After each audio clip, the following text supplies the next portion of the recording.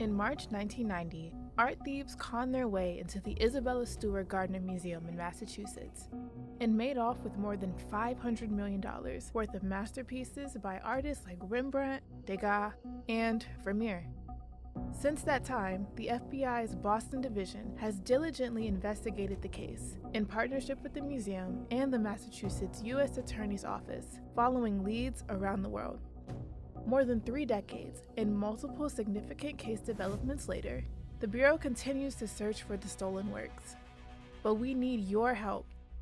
On this episode of our podcast, we'll learn about this historic heist, why the stolen pieces matter to the museum, the art world at large, and the FBI. The $10 million reward being offered by the museum to help recover the artwork, and how you can help the Bureau bring the looted masterpieces back to Boston. I'm Jazz, and this is Inside the FBI.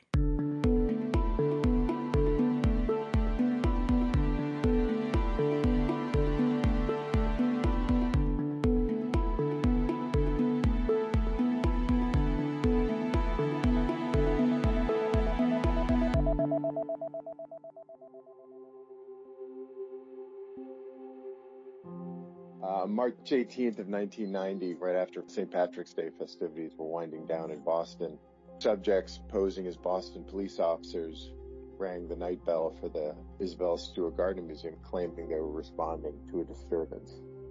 The guard, against protocol, allowed them into the museum. Once they were in, they instructed this guard to summon his partner down. Less than a minute later, his partner arrived at the watch desk. And at that point, they announced that this was a robbery. They took the guards down to the basement. They restrained them with duct tape and handcuffs. And then they had free reign of the museum, and they spent the next 81 minutes going through it.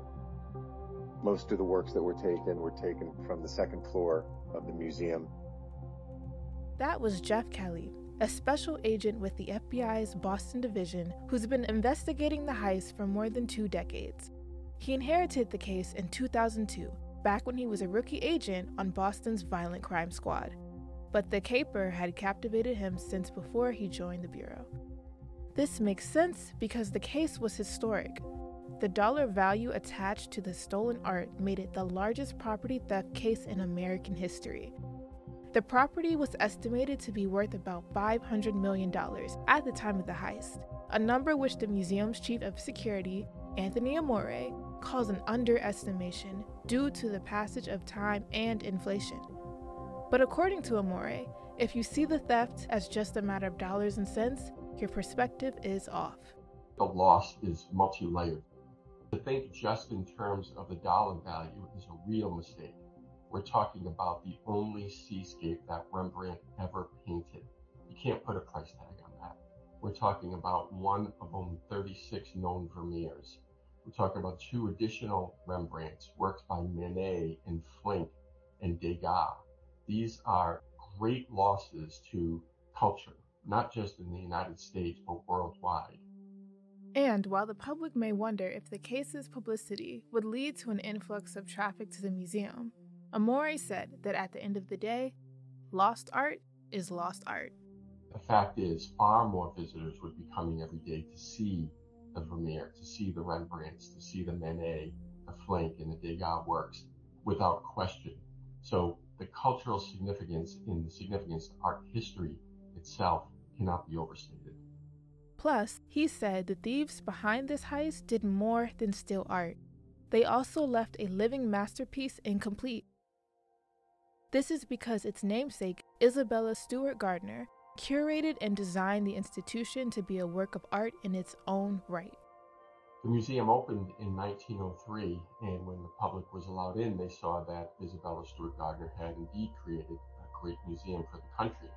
So the museum houses thousands of pieces of art, and the art is arranged in a one-of-a-kind scenario where the entire museum itself is a work of art. Mrs. Gardner placed each piece exactly where she wanted it. She moved the pieces often during her lifetime, but her will, which went into effect upon her death in 1924, states that nothing here can ever change. So the museum is exactly as Mrs. Gardner left it. So the museum houses a vast array of art ranging from early Renaissance Italian art to Dutch art to German wood carvings to Asian art. It is just a really eclectic collection. It's often described as an Italianate museum because the courtyard is an inverted Venetian palazzo made up of authentic relics. But in all, it is a staggering work of beauty, and nobody comes here to visit without leaving totally mesmerized by what they've seen. When you think about the fact that when these pieces were taken from Isabella Stewart Gardner's collective work of art, you've left the museum less than whole. So in many different levels, this is a tragedy for the art world, for culture in the West and throughout the world, and for people who love art and cultural patrimony. The loss is literally marked on the museum's walls, in its Dutch room and beyond. When people enter the Dutch room on the second floor of the museum where the Rembrandts and the Vermeer were stolen, they're struck immediately by large, gilded, ornate frames that hang empty because the paintings are missing. Now, some people believe that we have those frames there because Mrs. Gardner's will says you can't change anything. That's actually not the case. We purposely leave the frames there. We put them back up in 1994, 4 years after the heist. And we have them there for an important message to the public. And that message is only one thing can hang in each spot marked by an empty frame, and that is the painting that was once there. So it's a remembrance of what was there, but the frames are also a sign of hope because they're a message to the public that what was once there will someday return. We make a great effort to make sure that no one ever forgets what was in our museum and remind people that we believe and we will never stop trying to get these paintings back and put them where they belong. So, how does someone investigate a theft that occurred over 3 decades ago? Over the last 30 years, and in the 20 years that I've been the lead investigator, we've conducted investigation literally throughout the world. We've conducted undercover operations, we've utilized informants and sophisticated techniques, all of which makes this really the antithesis of a cold case. The way I've worked this case from the very beginning was working it like a fugitive investigation. We're really looking for what we describe as 13 perfect fugitives because they are the perfect fugitive. They don't get sick. They don't have to go to the dentist with a toothache. They don't need to pay rent. They don't have to get a driver's license. And so what we do in any fugitive investigation is publicity. And that's what we've been doing on this case. The biggest obstacle in this investigation, Kelly said, has been time. Unfortunately, people's memories fade and people die and people get ill and people move away. He said FBI Boston has received tips and leads only to discover that the person connected to them is either dead or doesn't remember the necessary details anymore. If you're going to look back on something that happened 30 years ago of the magnitude of the Gardner Museum heist, if somebody had an active role in that or they had some first-hand knowledge about the heist, yeah, they're going to remember that. But if it was something ancillary, something tangential, like somebody said something to them or somebody showed them something, it may not resonate at the time, and as decades pass, people tend to forget things. So, what has the FBI learned since 1990? First, Kelly said, the FBI believes the stolen pieces are hidden, likely in multiple places. However, their current owners might be unaware of their stolen history or monetary value. We really have a good idea of how we think the heist went down back in 1990 and where the artwork moved over the years and individuals who were responsible for the theft and may have had some involvement in storing and moving the artwork throughout the past 3 decades. According to Kelly, the FBI believes that at least some of the stolen artwork moved up to Maine. Down to Connecticut and possibly down to mid-Atlantic states about 20 years ago. And we're pretty confident about that, and we've done a exhaustive investigation which has borne that out. But again, I always temper that by saying that we could be wrong. Kelly said the FBI and the museum are open to the possibility that their working hypothesis is flawed. The Bureau can't discuss particular theories or people it may have investigated in connection with this case. However, Kelly said, "We continue to take every tip and credible lead that we receive, we take it seriously and we vet it out. And unfortunately, what sometimes happens is when somebody has a theory that they've often just concocted from internet research, they're so certain that it's the correct theory that when we debunk it, they then believe that perhaps we're engaging in some type of conspiracy or we're not doing our homework because we're too wrapped up in our other theories. And the fact is we take every theory individually. And Anthony and I have run down theories along with other agents in the FBI that go completely counter to what we believe happened that night, but we'll still run it down in the interest of being thorough because we don't want to be short-sighted in what we think may have happened. The FBI and the Isabella Stewart Gardner Museum steadfastly believe the stolen works will eventually return to Boston. History is filled with examples of great artwork that has been stolen and recovered, and this is especially true of masterpieces. And typically, we find that art is recovered right away because someone has informed on the thieves, or a generation later, in which instance perhaps the scariest bad guy in the gang is no longer so scary or even alive. So oftentimes you see art coming back decades later. A great recent example is a $140 million Willem de Kooning painting stolen from the University of Arizona in the 1980s. And it came back after 32 years because the people who were holding it passed away. And when the estate sale company came to clear out the home, lo and behold, there was this de Kooning masterpiece, which happens very frequently. We have no reason to think that our art won't come back because of the passage of time.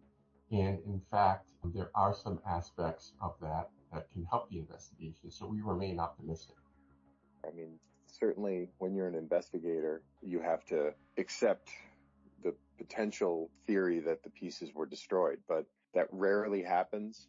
If someone has stolen artwork and they're concerned about getting caught, that's kind of their ace in the hole. That's the one thing they don't want to do is destroy it because it could be a potential bargaining chip. So looking to history, it is very, very rare that stolen artwork is destroyed, and we've never received any credible information that any of the pieces were destroyed. So while a lot of time has gone past in the world of art, when you're talking about pieces that are 400 years old, 33 years is kind of a blip, and we're confident it's going to come back. I've been in the FBI for nearly 3 decades, and one of the things that never ceases to amaze me is the amount of time that this case has been given and the importance that the FBI gives to this investigation, which is really a property case that's more than 3 decades old. But the FBI management has always understood the importance of this case, not just for the people of Boston and for the Gardner Museum, but for the art world in general. Many of the Bureau's breakthroughs in the Heist investigation have been the result of educating the public about the stolen artworks, Kelly said. And that's what we continue to do. We ask people to go look at the website, look at the flyers, take a look at these pieces. And hopefully, in time, somebody's going to look at it and recognize one of these pieces. If someone recognizes one of the pieces or has information about the crime, they can submit a tip to the FBI or to the museum directly. The museum is offering a reward of $10 million for information that leads directly to the recovery of all 13 of our works in good condition. While the museum is offering $10 million for the recovery of all 13 pieces, we do have pieces of the reward apportioned for each missing artwork. So if an individual had information about just one of the pieces, they would be eligible for a reward based on the value of that one piece. In addition to the $10 million reward, we're offering an additional $100,000 for information that leads to the recovery of our stolen Napoleonic finial. So although the finial is part of the $10 million reward, we're also offering that additional reward just for the finial.